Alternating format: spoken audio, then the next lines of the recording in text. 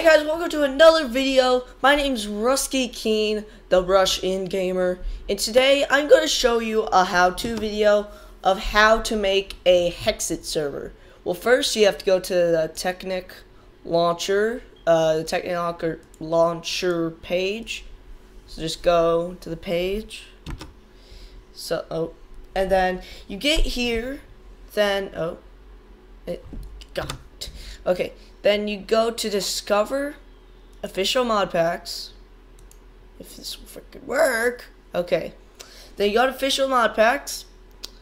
And if you guys want me to show you how to make a server on another mod pack, I'll show you.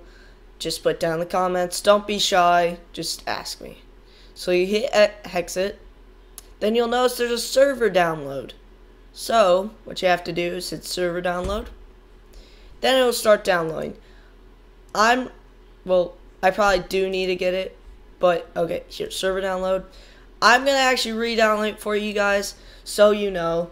And this is, to me, like anytime someone wants me to make a server, anything, like Mionite, anything, it's pretty much the exact same thing you would do for a regular server. There might be some differences, but so what you want to do is right click on your desktop, hit new or hover over new, hit folder, and then let's say Hexxit server.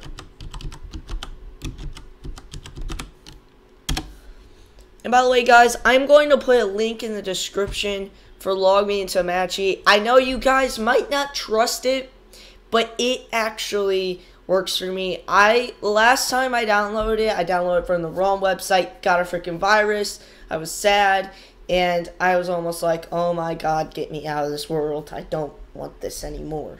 So, all you need is the Hexxit server file. See, you need a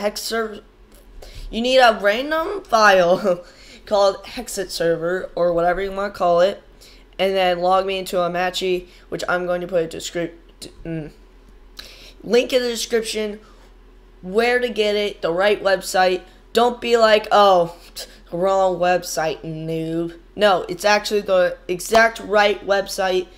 And I don't know if I might show you a walkthrough how to sign up for log me into Apache, because there are some stuff you should not press. Maybe go over to Jason's channel and ask him. I don't really remember. His link in the description. His channel description is still in the description. I don't know how to talk today. So all you need is the Hexxit server file, or and then let's go back to when we downloaded this. It might be a WinRAR file for you. My friend Jason, Dr. Rock Game, he did it, and he didn't have WinRAR because it's not letting him download it. But if you do have WinRAR, just go download that. If you have any questions, by the way, just about anything, like, is this gonna be a virus? Well, that's no. And what are the right links? Just tell me down in the description. Don't be shy. So yeah, then you get all this. You see all this? It will not work in the WinRAR file. So you get the empty Hexxit server file. Let's close out Chrome. And then all you do is you take all of this and put it into that file. It'll take a little bit, so let's just wait for that. Okay, now it's done already. I didn't have to cut the video there. So you can just exit out of the WinRAR file. You'll have this. So you'll be like, what the freak do I do? So all you have to do, let's kind of do that. So all you have to do with these files is okay, if you guys remember the CMD that is the launch. When you open it, it looks like a CMD. Hit run, and that looks like a CMD. If that never worked for you, all I did was renamed it .bat, I think, or .run. and it worked, but now it works for me completely. I don't remember which one it started working for, but I think I might have called it run. I'm not sure, but yeah, so I like named it differently and it started working for me somehow. I don't know. I'm a wizard. So, yeah. So let's get right back into this. So, yeah, let's move my XSplit so I can see it better. Okay. So, all you have to do is run this. It'll download some stuff, and then all you have to, like, I have to do it just for the sake of the video. Oh, I launched the wrong thing, guys. I launched the wrong thing. Okay, that's going to be in the background because sometimes that takes forever to close, and I don't want to worry about it. But now I'm going to worry about it. So I'm going to pause the video until I get that done. Oh. Never mind. It actually does it anyway. So it now you'll notice there's some extra files, I'm pretty sure. And you see this one that is, it just says server. You might be confused with the other ones, but this one, here. Wait. Is there a way how to make them large? Large? Okay. So, oh, this is way better. I like this. Okay. So, this one right here, you have to click on. And then you'll pop up with all of this stuff. Okay. So, the ones that you have to make sure about is server IP, which you'll get from Hamachi or here. I don't know how I'm going to do this because I'll have to blur out some stuff. But all you have to do is, you have to go to start, type in CMD, and then this will pop up, and then you have to put IP config. And, this is just tons of my other stuff. All you have to do is, IP config. So that's what you have to put right there, IP config. I'll put it on the screen right about now. So that's what you have to put. So yeah, that's what you have to put into the CMD. So yeah, so once you do that, let me open this back up. So you get back in this, you put in the IPv4 address, and I think there's multiple, but with Hamachi, you actually go into it, you right click, well, it will pop up what it is by your name on Hamachi. So yeah, on Hamachi it'll show what it is, and then you can right click it and it'll say copy IPv4 address and other stuff. You don't have to use your actual IP that you shouldn't really tell anyone unless you really trust them. In another video I saw that, but then I tried IPv4 and it worked. And I thought you didn't need Hamachi, but then I noticed that you did. I might do a uTorrent one because I think uTorrent is way better probably for this. If you're scared of Hamachi, I'll maybe do that for you guys. I'll have to re-download uTorrent and all that stuff and get the right link from my friend Jason. So big props to him for helping me out kind of with this. So once you do that and everything, you have to put the IP. Then you can kind of mess around with the settings like texture pack. Don't worry about. Online mode has to be true, 100%. It has to, or well, it's not gonna be online. So then you're gonna see, where is it? I don't know where it is. I'll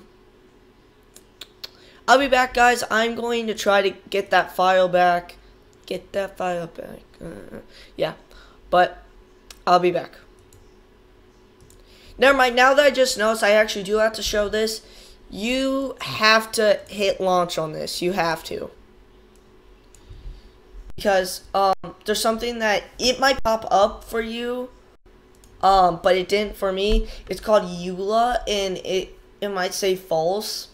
and then you have to make that true. So let's just wait for this to download. Well, I'm gonna pause the video, and I'll see you guys when it's done.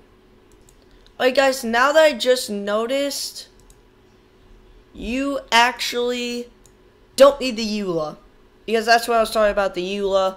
You're supposed to say true on it. For some reason it's not there. And now I do have to say, which is kind of annoying, with Log Me Into Hamachi, everyone needs to have Hamachi to join. You have to make a network, which I'm a little afraid to show my Hamachi because it shows my IPv4 and you guys can like easily join my server, which I'm not trying to be mean, but I don't want you guys to join because it's like ours and I don't want you guys going in it and just like destroying it. So yeah, I don't want it to sound mean, but I'm not saying I don't trust you guys. It's just I'm trying to be safe, guys. But so you have that. And now to launch the server, it's just Hexxit. And then you tell your friends your IPv4. It's not bad. It's your internet IP, I'm pretty sure. No, not your internet. But it's the IP that works, and it's not a IP that is, you know, something all crazy and all that.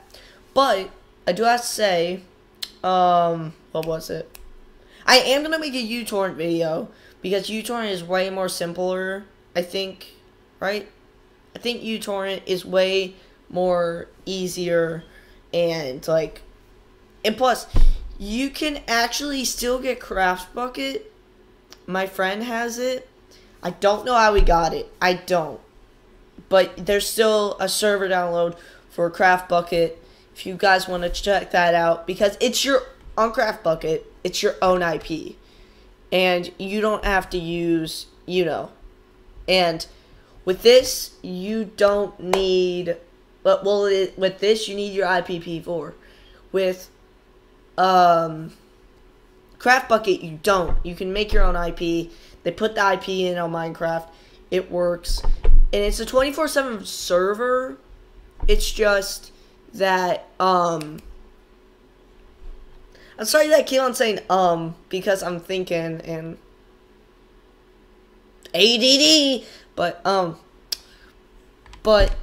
what I'm trying to explain is Craft Bucket is a little easier. I'm just showing you the way that to me was the fastest, and I got it done, and it's still perfectly fine. You might need a good computer to run the server. I even sometimes have lag when I'm running the server and I'm playing. Eventually, I might even run the server on a different computer. In the future, though, in the way future, I might eventually just run the server on a different computer.